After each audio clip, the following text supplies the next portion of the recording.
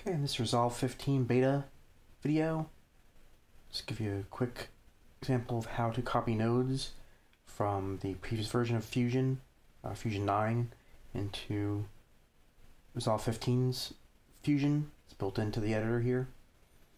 So basically I just have some footage here on the timeline. It's in the Edit tab of Resolve 15.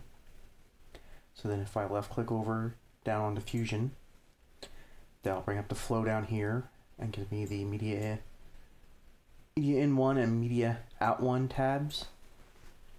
So now if I already have a graphic or some motion graphics made up in Fusion 9 and I want to copy those nodes in here quickly, I could just make sure that, or open up Fusion and load the comp that I want. So here I have a simple comp. Now I already have the footage in Resolve 15, so I could disconnect the footage here, move that out of the way, and then I just want to copy these nodes.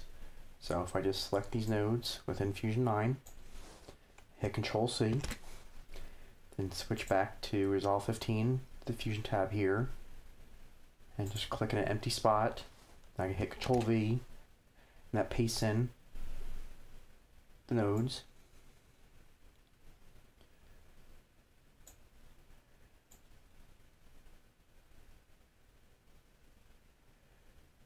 And I'm going to put the media in a different spot where the footage was previously in Fusion 9.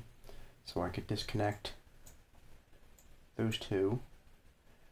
And I'm basically going to connect this merge out to the media out.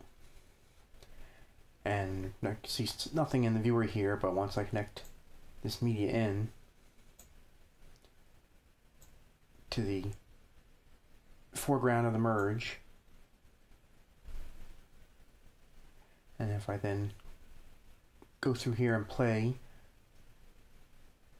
if you look at the original Fusion 9 here, I'll show you what the footage looked like. It was basically a TV rating.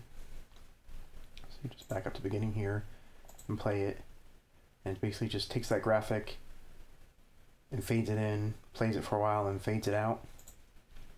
So if I come to Resolve 15 and play it through, see the same thing, the nodes work the same way, and it fades the graphic in and then fades the graphic out.